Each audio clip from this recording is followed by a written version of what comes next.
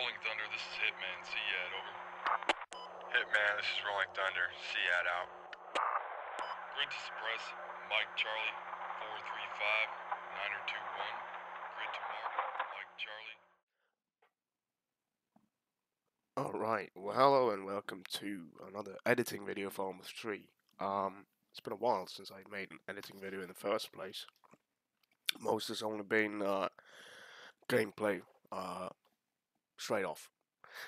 Basically, I've had a lot of comments on this video I made for Arma 2, which is C130 drop, and some unit cord into that too. But I'm not going to cover that in Arma 3, I'm just going to cover how to get the C130 to drop you guys in, and yeah, that's it.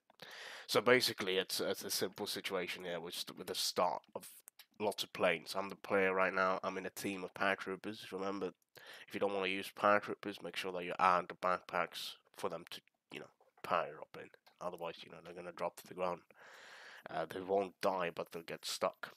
This is because I'm doing some safety checks to ensure that this drop actually does happen. So right now, I do have a group. The leader, this is the it's for the leader of this group that's in the helicopter, and basically it only does one thing, and it's moving all the guys into the plane that I want it to, which is this plane. And this plane's in it is named name of plane. This flying height ensures that it flies on 400. I also ensure that it spawns at 400 by putting that in. I set this behavior to careless because I don't want it to react to fire. His waypoints are a straight line. Again, careless. No need for that. Since I put it in it, you can do that as well. You don't have to do the init. And this waypoint is just a waypoint for the infantry. You don't have to use any get out waypoints or anything. Everything is automatic. So basically, this is the interesting part, the trigger. So for starters, ejecting. This is just a variable name. This is what it's going to be recognized as. You can name it shit if you want to. You don't have to name it, and it doesn't matter what you do. It could be local as well. No matter. This is what's important. This line here. This is the first array being sent into the script, which means that it's the first baggage of information that you send into the script, and the script is going to transform that into your whatever the fuck you want. Anyway, name of plane exec VM eject SQF. Right. I'm also basically pressed F2, and if I drag F2 and hold it, I should get a line, and this line is going to be connected with the helicopter or the plane, and then you'll get a. Oh no, I fucked it up. So I'll just re-drag it. I'll drag it from the plane to the trigger. You can do vice versa.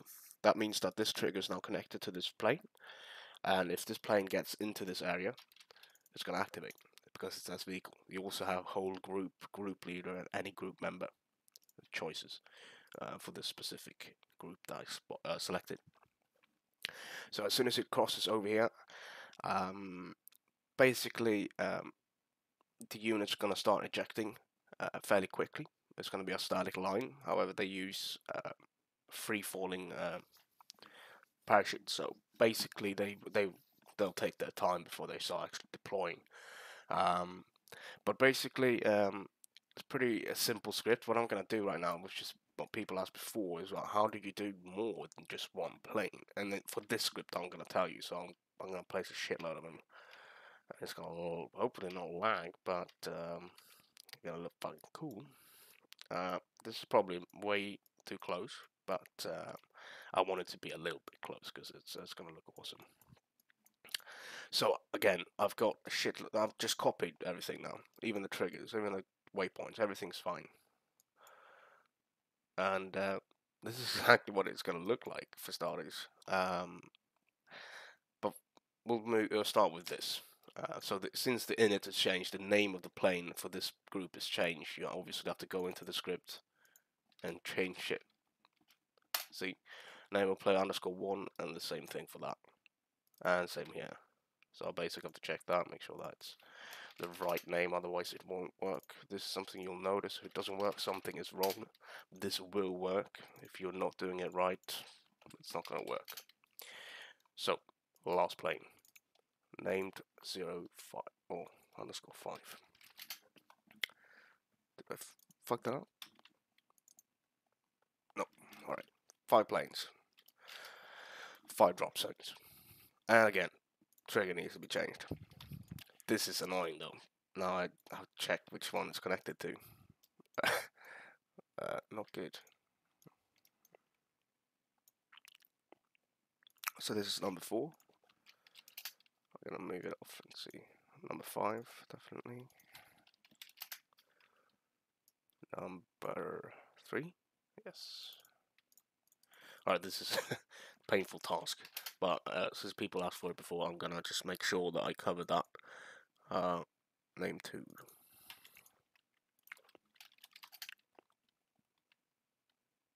Alright, here we go.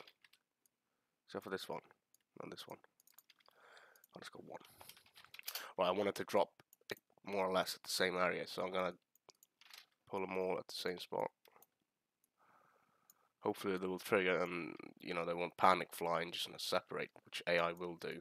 So I'm gonna actually separate them a little bit more, just to be sure. Right, so before we test this and I show it off to you, I'm basically going to, I guess I'll start off with showing you the script and how it actually works. It's very, very simple. I'll be able to fit this into the description itself. It's simple as fuck.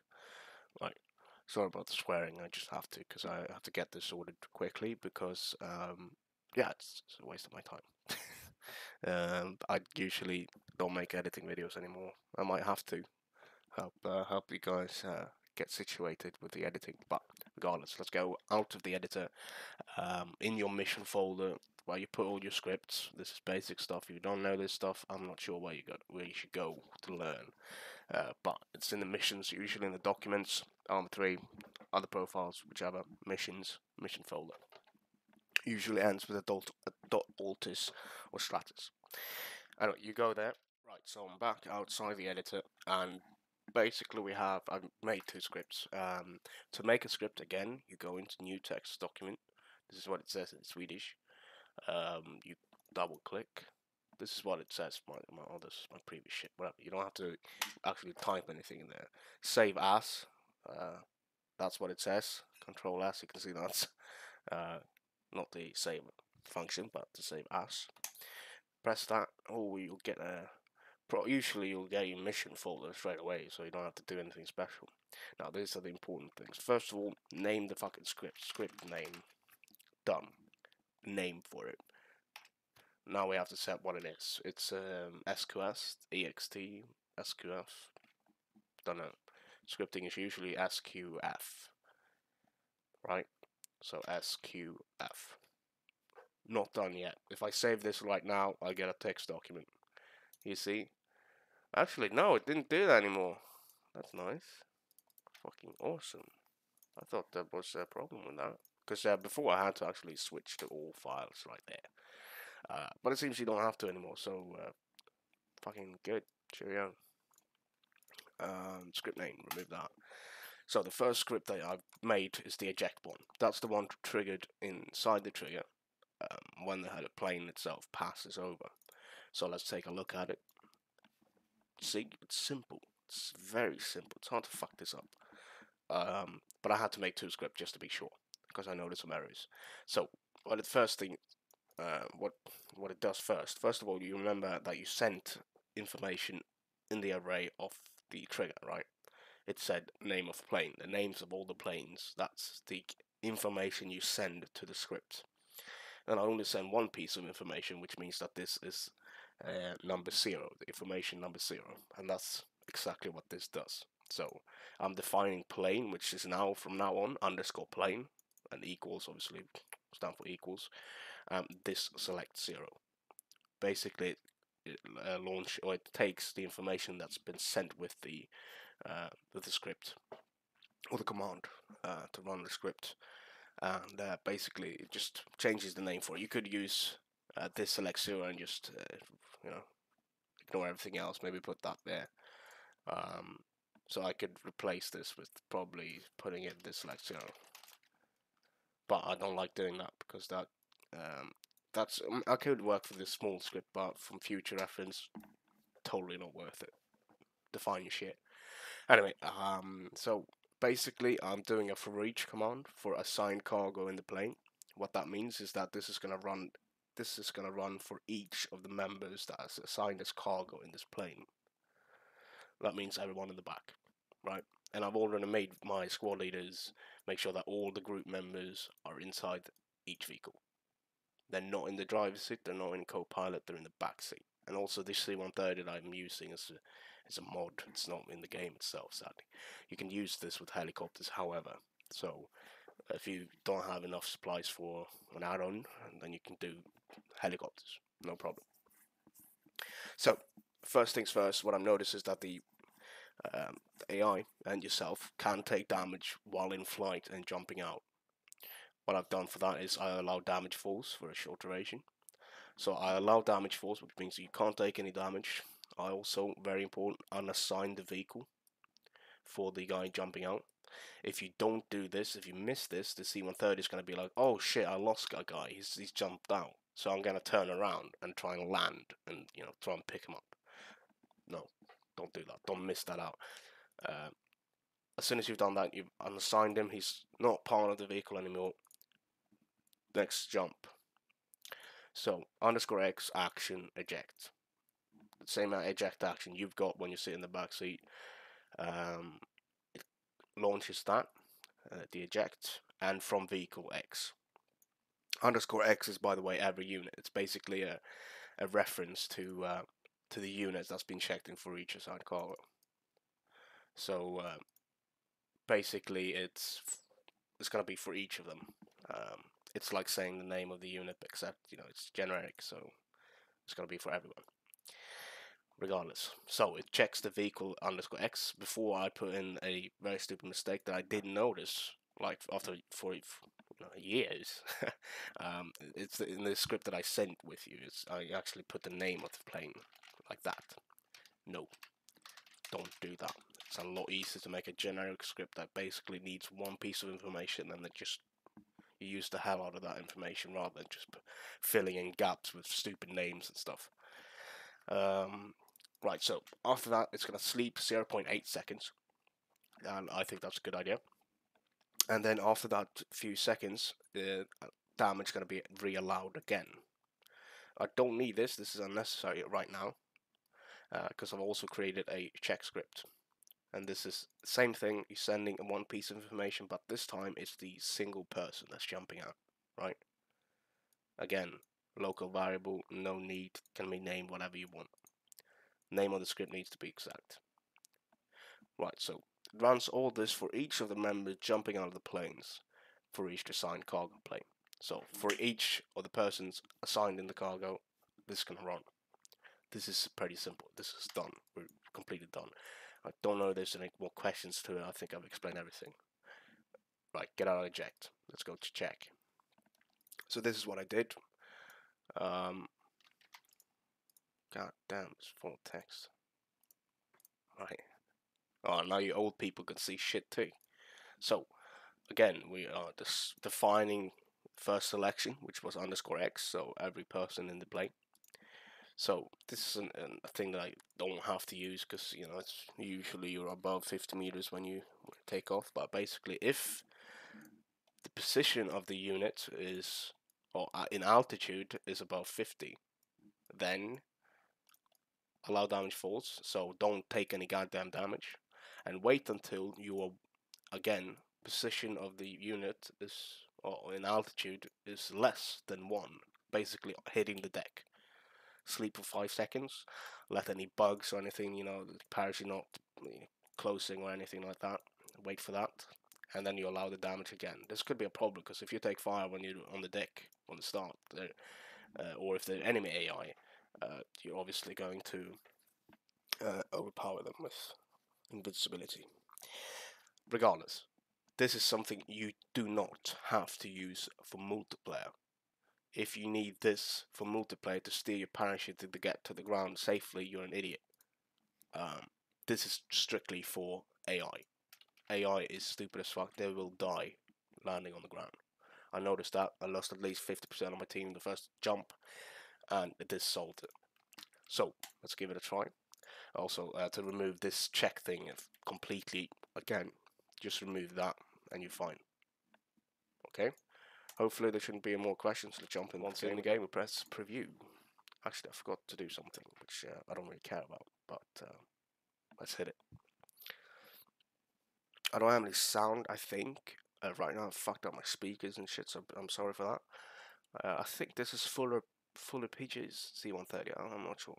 I'm not in charge of this. So you can see a lot of goddamn planes. That guy's going off somewhere. I think the waypoint's a bit off. My fault again, but it seems to look fairly nice. We're coming across the town right now, and you can see that they're starting to drop, and I'm dropping too. And you can see that some small pixels there are also dropping. I'm also gonna open my parachute just in case here, and I'm gonna slow down drastically. And you can see a massive static. Okay, it's not a static line, but it's a fucked up one. Maybe it's the Mexican military or something doing there. A little bit of practice. So a little bit of near collision here. Let's do it. Ooh.